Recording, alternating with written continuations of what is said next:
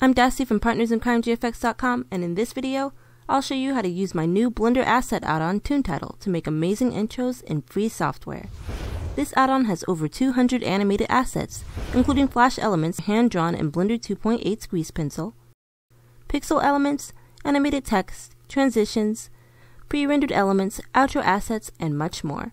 You can get this add-on by clicking the link in the description or the info icon to the top right of the screen. This add-on is updated monthly with new elements, and once you purchase it, you will automatically have lifetime updates. So now I'll show you how to use this add-on.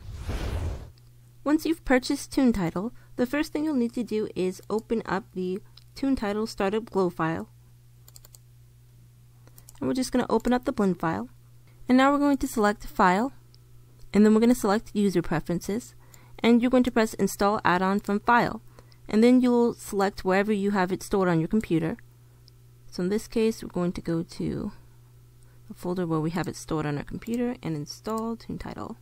So now TuneTitle's been installed. So the next thing you'll want to do is select this check and then select Save User Settings. And then we'll just exit this. And now we'll start making our intro. So the first thing we're going to do is select a background element. So we'll select the circle background. We're just going to press the plus icon there. And now we're going to select these circles by right-clicking. And then we're going to press S and size them up. Now we're going to right-click on the background to select. And we're going to go into the material settings and change the color of the background. So we're just going to make it blue. And we're going to go into render view and see how that looks. Alright. So the next thing we're going to do is select these circles by right-clicking and go into the texture setting. And go into the texture settings. Now we'll just put the start at, let's try -188.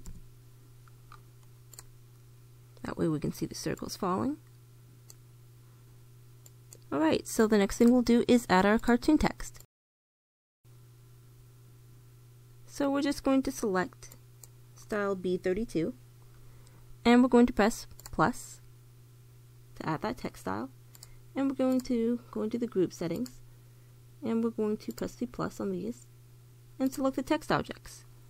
So now we're going to enter our own custom text. And we're just going to type Jackson.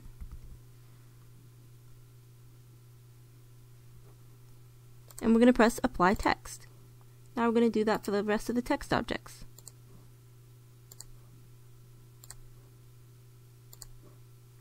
And apply the text. So now we're going to put in the opening transition. We're just going to drag the timeline here, and you'll see the text disappear, and that's because the text is already animated. So what we're going to do is we're going to add in our opening transition. So we're just going to select Circle Open 1, and then press the plus on that. Now again, we're going to press S and size it up. And we're going to press GZ and move it forward a little bit. And you're going to right click on that, make sure it's selected. And then you're going to change the color to green, since it's going to be a green screen intro. And we're going to go ahead and change the start frame of this video element. We'll put the start at 53. Because we want it to go as the text is coming in. We should actually right click on the circle open effect and move it behind the text, and then press S and size that up, and then left click to confirm. So now we're going to go ahead and add in another background element. Let's select the repeating squares and then press plus, and then we're going to press GZ on that to move it back, and then we're going to press S and size that up. Now we're going to press the plus on the repeating squares, make sure we have them selected. And we're going to change the start frame to -76.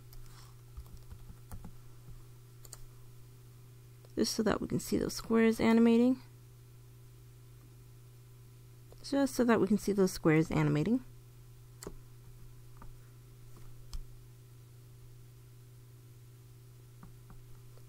And now what we're going to do is add in a few more elements. So we're going to add in our circle sweep. We're just going to add circle sweep 5 and press the plus on that. And as you can see, we have our circle sweep. Now we're just going to add another element, and we're just going to select the line swirl. Make sure we have it selected. And let's see how that looks. We're going to go ahead and zoom out on this timeline. And we're going to go to frame 42. And we're just going to hover over the dope sheet and press G. And drag these to the frame that we want them at. And then left click to confirm. And now we're just going to see how that animates. So we're just going to press G and move those forward just a little bit.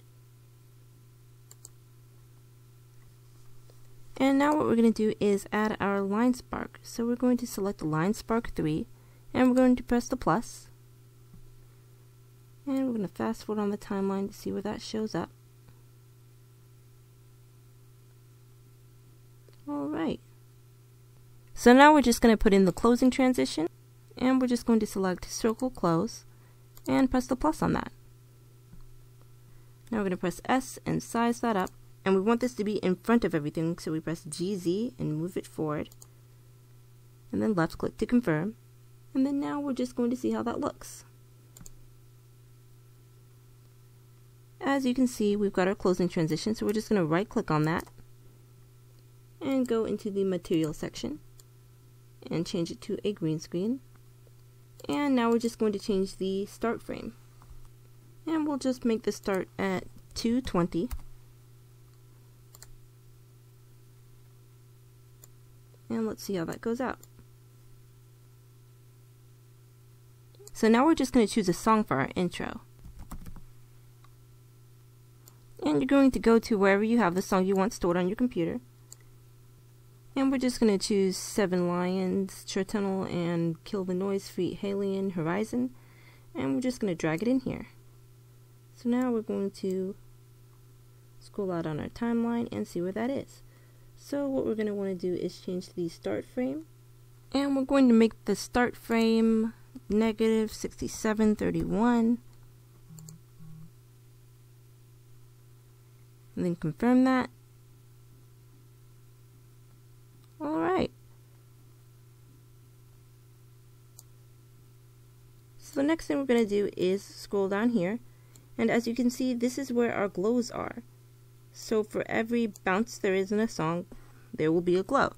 If you want to change where the glows are or delete the glows, you can simply right click and press X to delete.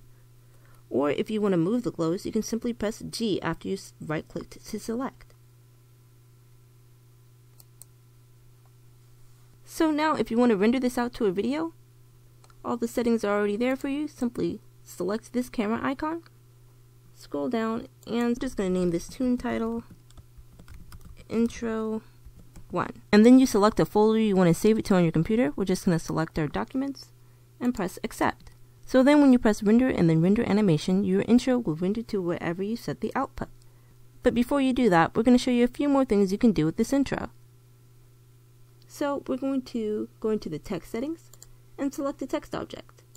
Let's select one of the front ones, and we're going to change the color of the text. So we're going to change it to purple. And if you want to change the color of any of the elements, we're just going to select the circle sweep element, and we're going to press plus on the radio element, and we're going to press plus on the radio element, and we're going to select this and change the color of it.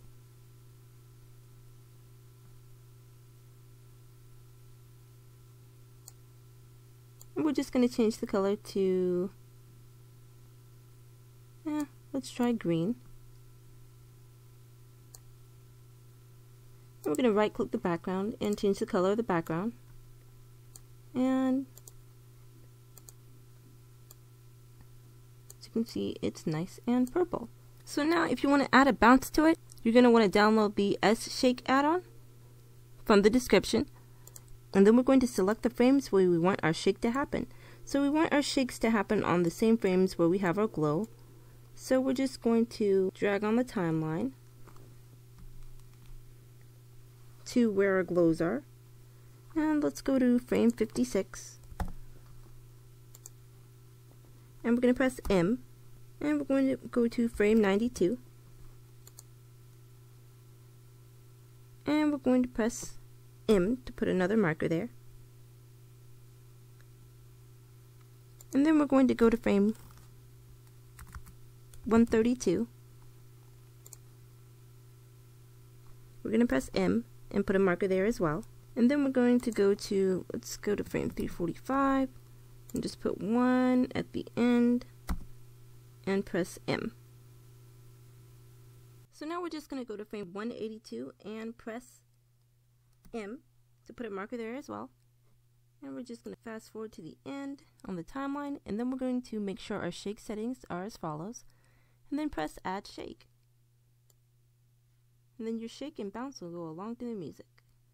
So remember, once you're done, you're going to want to make sure that your output is selected as the folder you want it saved to on your computer, and then press Render and then Render Animation.